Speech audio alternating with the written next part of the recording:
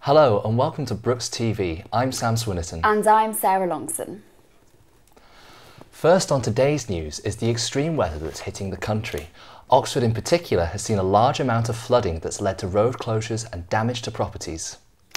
Many people and businesses have been affected, and many locals feel that the damage could be avoided. They're calling on the council to focus on prevention rather than a cure. But is there really a solution to the problem? Our reporter Danny Batt investigates. With this being the scene of serious flooding a few weeks ago, Botley Road was closed. As you can see, it's currently open, but for how long? With rain forecast for the next week, I investigate what is being done about the flooding in this area. Back in 2007, when Oxford was severely flooded, the Environment Agency came up with the idea of a flood relief channel which would take the water away from the affected area. Leader of Oxford City Council Bob Price has put in a bid to the government of £160 million to back this relief channel. I spoke to him at Oxford Town Hall. The Western Conveyance Project is a project designed to take water from the north of the Oxford catchment area in Godstow around the west of the city to around about the Sandford Lock. So it would actually effectively act as a storm drain for surplus water coming down the Thames, take it around the city centre, away from the houses and shops, and dump it south of the city. The estimates vary. When it was first costed, it was costed at around about 150 million. But more recently, the Environment Agency have done more work on it, and their view, I think, is that it can be delivered now for between 120 and 130,000 pounds on, so £1 million on the current basis. Former Binsey boatyard manager and stand-up paddleboard instructor Tom Balance thinks he has a more manageable solution to the problem, which he recently discussed with Nicola Blackwood MP. I propose trying to use the A34, which bridges right across the Thames flood barrier, as a partial barrier to help Oxford with the flooding. Well, I think as a part of a plan, rather than coming up with one big canal that sorts out the whole solution, I think we should be looking back at our ancestors, what they did, how they made things, because if you look locally, I could show you some very interesting things. And if you do lots of little things together, in other words, basically maintenance, but with a few innovative ideas such as this, I think it could make all the difference to Oxford. Peter Rawcliffe from Oxford Flood Alliance said his idea would need to be evaluated by a professional hydrologist. The Western Conveyance, a new watercourse, is designed to relieve Oxford of the blight of flooding every 2 to 3 years, reducing it to one flood every 75 years. It is the only plan on the table, and it is absolutely vital for Oxford. To prevent such severe flooding in the future, something has to be done soon. This is Danny Batt reporting for Brookes TV News. It's fascinating that people appear to be suggesting lots of solutions, but nobody seems to be fixing the problem. Yes, and now the Met Office is forecasting that a month's worth of rain is going to fall in the next week, so the situation is only going to get worse.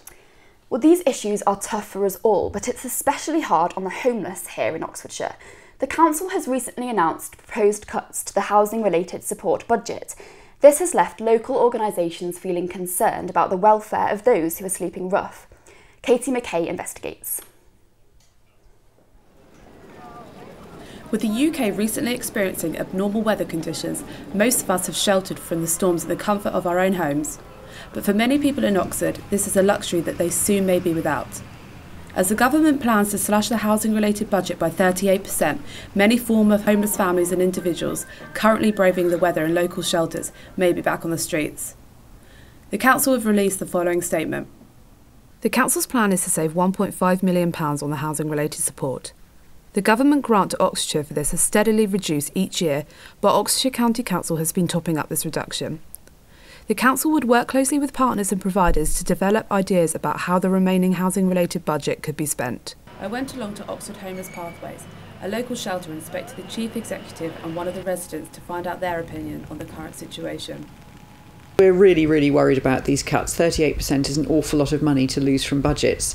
This wouldn't affect just my organisation, it would affect all the other services that support homeless people in Oxford.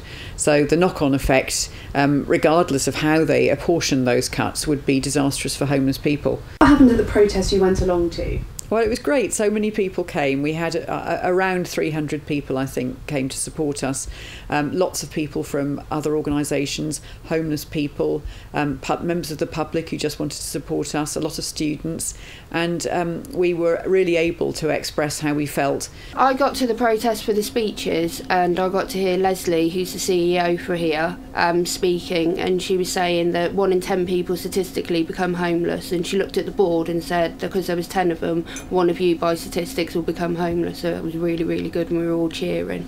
With no knowing if the proposed cuts will be passed, the idea of the budget slash may just be the beginning of destruction, soon to devastate Oxford's homeless. I'm Katie McKay, reporting for BrookesTV News. Many students can be seen around campus playing games on their mobile phones. Yes, and before it was taken down by the owner, Flappy Bird was the latest game that everybody was playing. Well, some of the games that you might be playing on your phone may have been developed here in Oxford. Danny Spiteri reports on the state of gaming in Oxfordshire and the multi-million-dollar sale of natural motion games. To those who follow the gaming industry, Oxford has long been associated with trend-setting game development. With studios like Exient and Rebellion, there is a strong pedigree of Oxford games. Zynga have just purchased Oxfordshire-based game developer Natural Motion Games for $391 million in cash, as well as a further $39.8 million in Zynga shares. Natural Motion Games, which includes former Brookes students, is best known for its mobile app, Clumsy Ninja, which had 10 million downloads in its first week on iOS. While this is potentially good news for the studio, the news did come with a bitter aftertaste, as it was announced that 15% of the staff would be losing their jobs.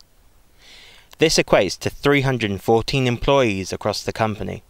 A report from market research firm Comscore in 2013 revealed that there are 20 million monthly active mobile gamers in the UK.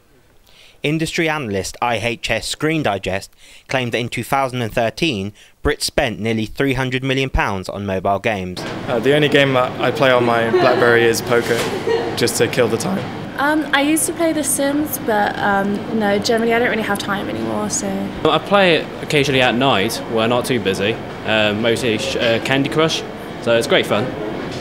Oxford Brookes runs a computer game and animation course, as well as hosting the Computer Vision Group, which worked together with Sony to produce the Wonder Book. The Computer Vision Group were vital in creating the software to work with Sony's PlayStation Move. The future of the games industry in Oxford is uncertain, but for the apps that will come out of Natural Motion Games, it will be a race to the top of the charts. This is Danny Spiteri, reporting for BrookesTV News. Now, as we all know, in 2012, university tuition fees almost tripled from £3,290 to over £9,000. The decision led to the student riots in London in 2010. Many students currently studying at Brookes are already paying the increased fee. I know several people who were almost put off coming to university when they realised the debt that they will be leaving with.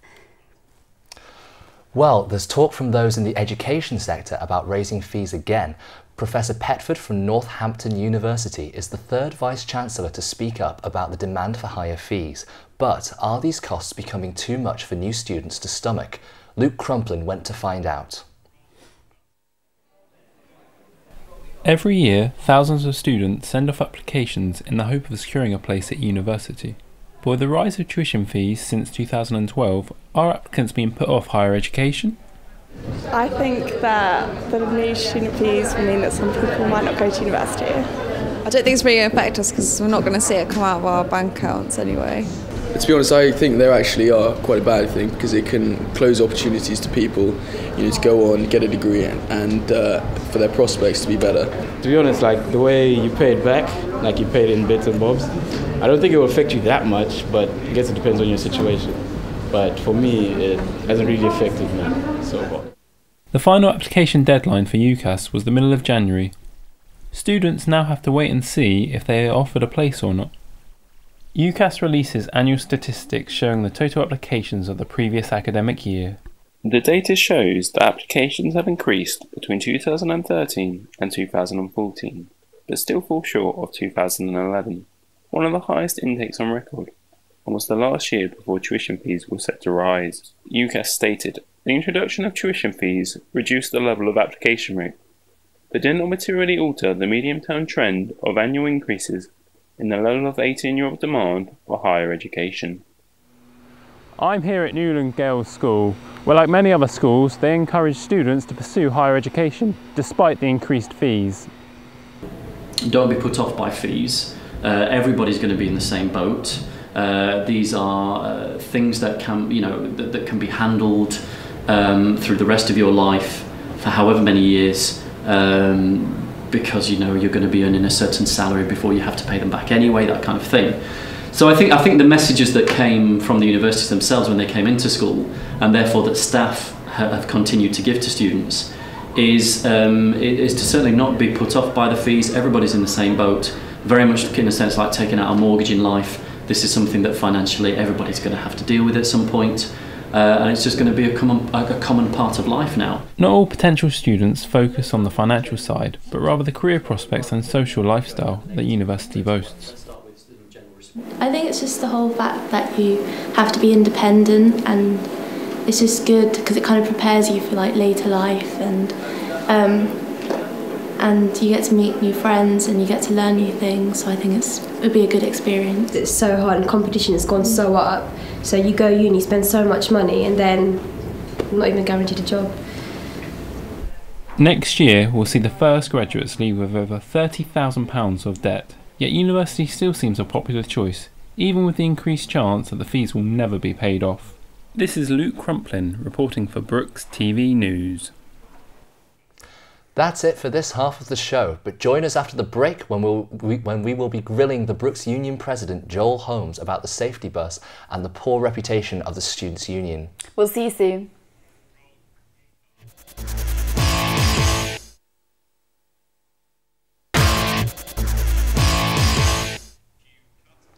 Welcome back to the show. Here at BrookesTV, we like to have our ear to the ground so we can find out about the issues that affect students. Earlier this week, Ed Templer met with Joel Holmes, the Brookes Union President, to raise some of the issues that affect you. Joel, thank you very much for joining us. No problem. What have been the highlights at Brookes Union for you over the last 3 years? There's been quite a few. I mean, highlights personally, I think some of the big shows that we've been involved in, the Children in Need I was involved in over the past 2 years, raising a lot of money, having a lot of fun. But more than that, I think this year we've really pushed on. The statistics show that we've saved nearly £500,000 from students over the past 3 years, and that's growing all the time. And what will that £500,000 be used to help? I mean, that will help the students? That is preventing students spending that. So that's coming out of their own pockets otherwise, but coming to us for advice. They've basically saved that, so they're better off and can go on more holidays. Brilliant. Well, what long-term improvements have you guys got planned for the Student Union? Obviously, the new building is a game changer completely. It's going to enable us to be a more visible face on campus. It's got better, newer facilities. We're going to be able to offer a lot more. Got a bar in there, which is obviously the big question that most people ask about. So you can go for a quick chill out in between seminars. And that's going to basically enable us to, I reckon, improve NSS scores simply by the fact that people know where we are, they see us on a regular basis, and then hopefully we'll use our services more. Speaking of your services, it's stated in your leaflet that the Brookes bus service is going to start improving their services with later buses and weekend buses. How are you guys planning on implementing this? We sit on various committees and subgroups and things. You know, I won't go into the nitty-gritty details. They are relatively boring things, but the fact we go and sit there for 3 hours and slog out what's working, what isn't working. If you compare it to the start of the year, I think most people would agree that the bus service has improved. And talking about the decisions and which services need improving more, we have basically ensured that in future it should be, you know, a lot better from day one. So, for example, people who are coming from Slade Park at weekends won't have to wait an hour in between buses. There's going to be a much more frequent service, especially down Cowley Road as well. On the topic of transporting students around, the safety bus doesn't actually end up going all the way to places like Wheatley. So how are students going to be able to get the safety bus to them so that they can maybe come and enjoy stuff in the town centre from Wheatley or Harcourt? It's important to remember that the safety bus isn't a taxi service, it's a welfare service. It will bring students back to Wheatley. We don't want people stranded, we don't want people without money not being able to get home and having to, sleep under a bridge or whatever just to keep warm. If people want to go into town, plan it early on. There's plenty of buses that go down. You can have a bit of fun on the bus, no drinking, but there's no reason why you can't have a chat on there. Get into town early, and then if you need to get back, get the safety bus back. Paul was also unable to respond about Brookes being voted one of the lowest student unions in the NSS. How do you, as the president, respond to this?